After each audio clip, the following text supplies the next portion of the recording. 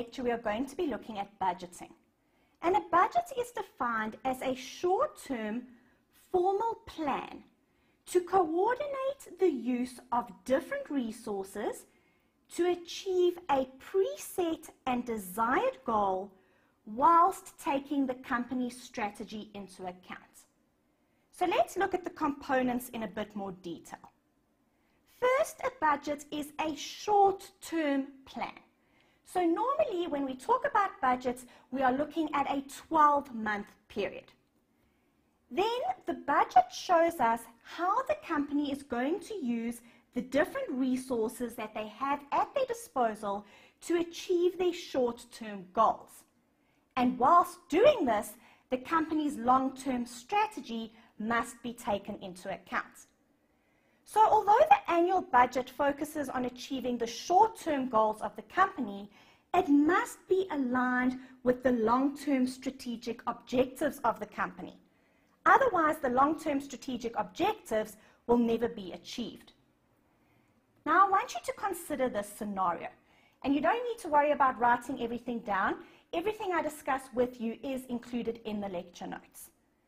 I want you to assume that managers A and B report to manager X, managers C and D report to manager Y, and managers X and Y report to manager Z. Now, to ensure that the budgets are aligned with the long-term strategic objectives of the company, top management must communicate the objectives and strategies to those people who are responsible for preparing budgets. Then budgets should be prepared at the lowest level of management and consolidated at higher levels. So in other words, a bottom-up approach should be followed. So manager A should prepare his or her budget and submit it to manager X for approval.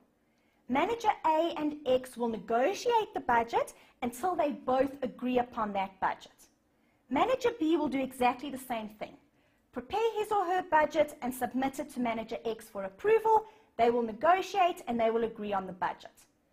Manager X should then consolidate all budgets that he or she is in control of and submit it to manager Z for approval. Once again, manager X and Z will negotiate the budget and they will come to an agreement. And exactly the same logic applies to managers C, D, and Y. So why do we follow a bottom-up approach when it comes to budget preparation? Why are budgets not just prepared by top management and then communicated throughout the organization?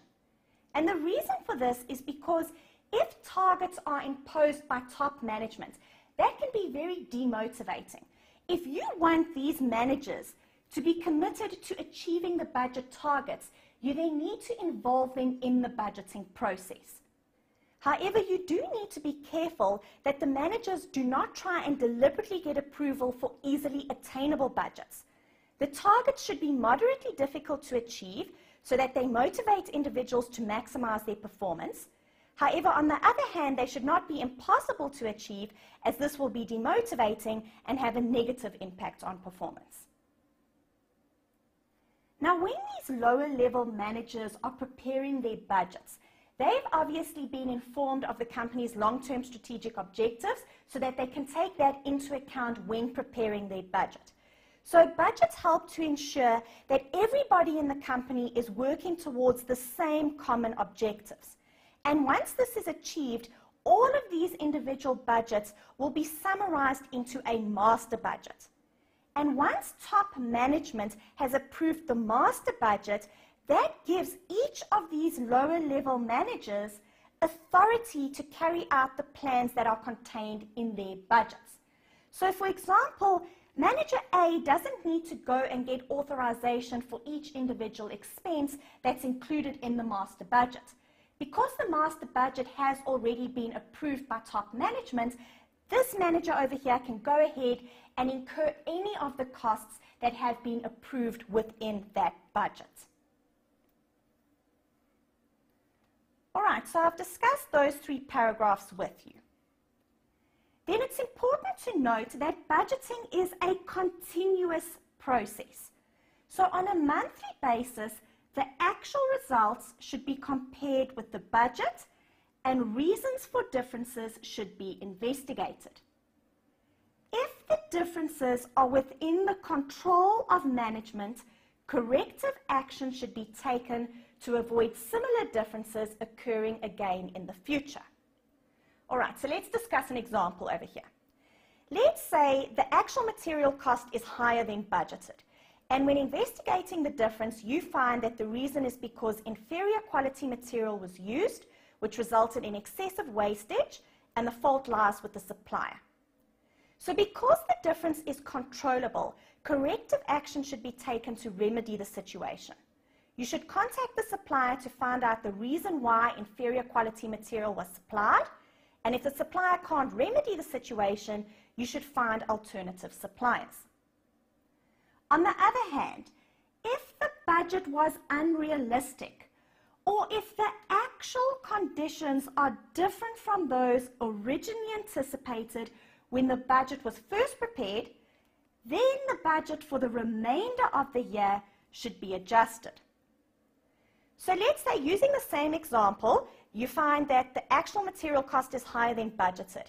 But now I want you to assume that your investigation reveals that the reason why the actual cost is higher than budgeted is because the market prices for raw material have increased. So in other words, the actual conditions are different from those originally anticipated when the budget was prepared. In this case, the budget for the rest of the year should be updated to reflect the correct market price for material. Then I want you to work through the lecture example on your own, which illustrates the various different budgets. Usually the budgeting process involves taking the existing budget as the starting point for preparing the next annual budget. This is then adjusted for changes which are expected to occur during the new budget period. So expected changes in product mix, volumes, and prices should be adjusted for. And this is when conventional or incremental budgeting is used. Now, the problem with this is just because the existing budget includes an expense, that doesn't mean that the expense represents an efficient use of resources. So the disadvantage or the problem of using conventional or incremental budgets is that past inefficiencies, which are inherent in the current way of doing things, are carried forward into the future. So let's go through some of the criticisms of budgeting. Firstly, budgets encourage rigid planning.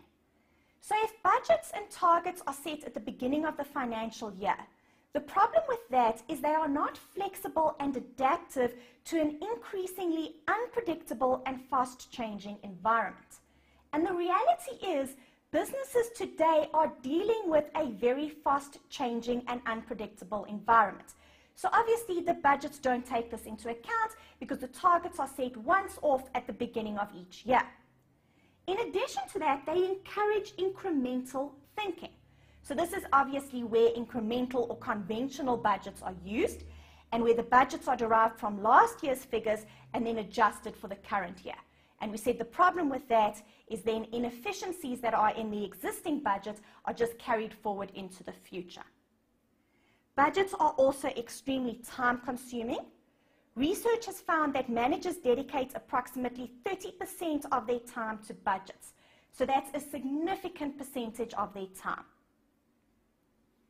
Budgets focus on short-term financial goals rather than key drivers of shareholder value. So managers won't want to incur costs relating to innovation, developing new products, and responding to competitors because all of these costs will have a negative impact on short-term profits. However, the problem with this is these costs are necessary for the long-term sustainability of the company.